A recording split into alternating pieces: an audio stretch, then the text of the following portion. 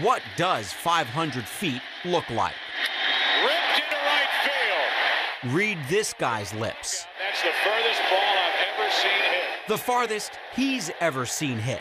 But if you were one of 4,300 at Plant Field on April 4th, 1919, at what is now UT, you would have seen Babe Ruth, his mammoth swing, and maybe the longest homer ever hit. They were just astonished by how far it went. A sign at UT says as much. Back in 1919, there was a racetrack near the Tampa Hotel with a ball field in the middle. Went over the rail of the racetrack and just kept going. Here's how they measured Babe's blast. The right fielder showed reporters where it landed.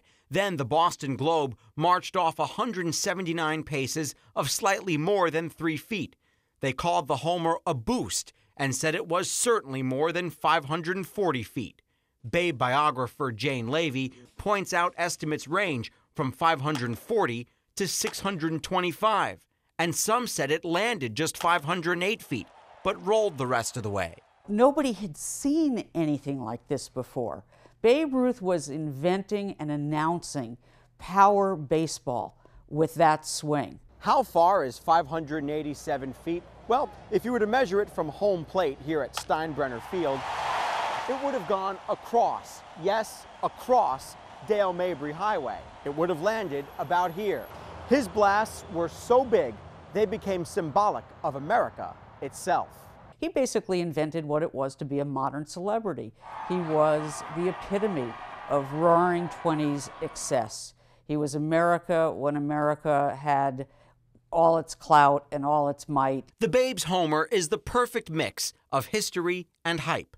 Home run cataloger Bill Jenkinson suggests the homer was only 552 feet, which is quoted in other articles of the day. And scientists say even that is titanic. Here's Illinois professor Alan Nathan. The physics of the ball-back collision. He says under optimal conditions, but without wind, the farthest a Major League homer can go is just under 500 feet, which requires the ball to be hit at 120 miles an hour.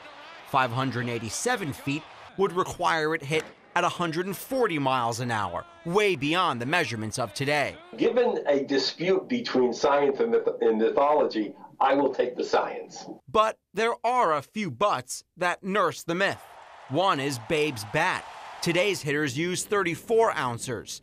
The Babe was known for using a 50-ouncer. He had a very, very modern sense of biomechanics. He understood the principles of leverage and torque. Plus the wind. Department of Interior records show an average wind of 17 miles an hour at around the time Babe hit that blast. Jenkinson believes it was likely in a direction that have helped the distance. The plaque was put up at UT in 1981, setting in stone a homer whose myth was growing from the moment it landed. Whether this is the longest home run he ever hit is not the important part. What's important is that he hit a monster home run, that he did it here in Tampa, and that this is part of our history. Awesome. No matter how you measure, with lasers or footsteps or hyperbole, you can still see every inch. When you can pinpoint it, then there's no room for imagination, for closing your eyes and trying to put yourself at that racetrack on April 4th,